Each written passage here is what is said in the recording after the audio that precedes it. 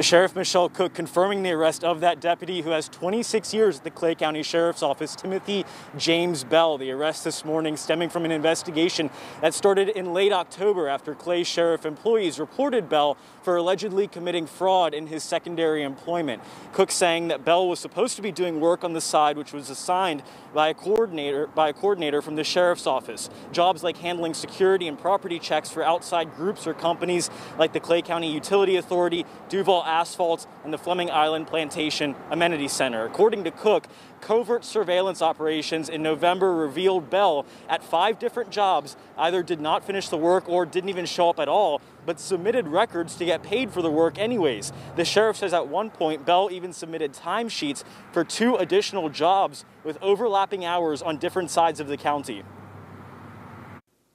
None of us want our badge to be tarnished by the misdeeds of others, and we understand the importance of public trust. This is a solemn obligation that we are sworn as professionals. We are sworn to as professionals, and I am committed personally as the sheriff of the Clay County Sheriff's Office.